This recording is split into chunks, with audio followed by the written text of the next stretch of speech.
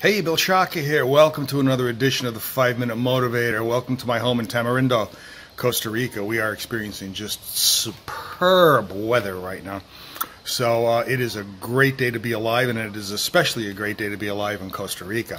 Please join me. Come down. Let's sit down around the pool and crack a couple of beers open and have a conversation about our goals and about our life vision and our successes and our failures. We can be happy, we can be sad, we can smile, we can cry. And did I mention the beers? Anyway, consider this. Come to Costa Rica. Email me, more than happy to give you details on getting down here. Anyway, today, 2 essential skills for leadership. Having a great email banter with a person, and I actually expanded it a little bit. And They wanted me to give them leadership essentials kind of in a nutshell. Like, in other words, what's the one greatest attribute of leadership? And, there's really no way to answer that. I mean, I could have said, well, it's public speaking skills. I could have said it's the ability to set goals. I could have said it's visioning. There's a million things that we could add to that. And it was kind of constraining to say, well, what one attribute of leadership do you consider to be of greatest importance? That's like you asking me, Bill, what I would like you to do is to give me a history of the Catholic Church, and I'd like you to include the social impact that each pope has had on the world, on world society. And I'd like you to do that in 12 words or less. It's just impossible. So the end result is I've actually broken this down into 2 categories that we were discussing online. And here are the 2 categories for essential leadership skills. The first is common sense, pragmatism. William James, the Harvard philosopher and professor from the early part of the 20th century, developed a school of American pragmatism. Pragmatism is basically common sense. Okay, and leaders, all leaders that I've noticed that are great leaders have a level of common sense.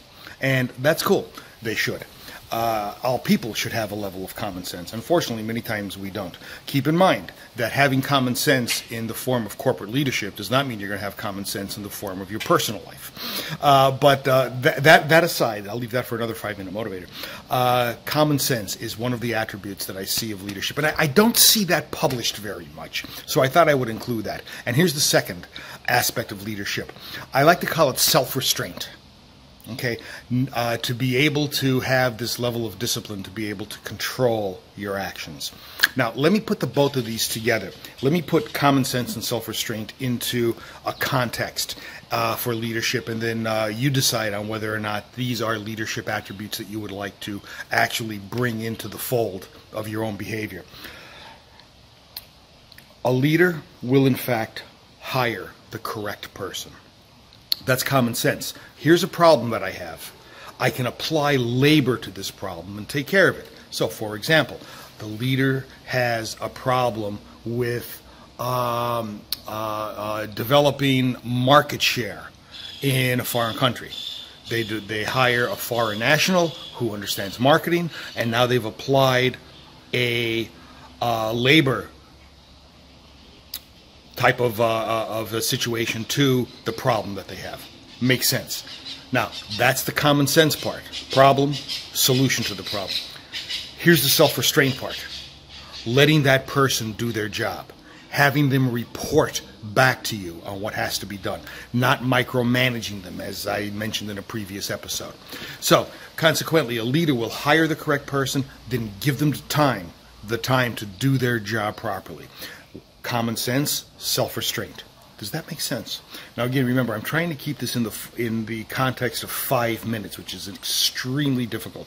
But I'd like you to consider those 2 leadership concepts: common sense and self-restraint. And do they actually work for you? If they do, what are you waiting for? Put them to use. Bill Shaka, thanking you for attending another edition of the 5-Minute Motivator. Please like, share, comment, and don't forget to join the 5-Minute Motivator membership. Thanks a lot. Look forward to seeing you in the next edition. Bye.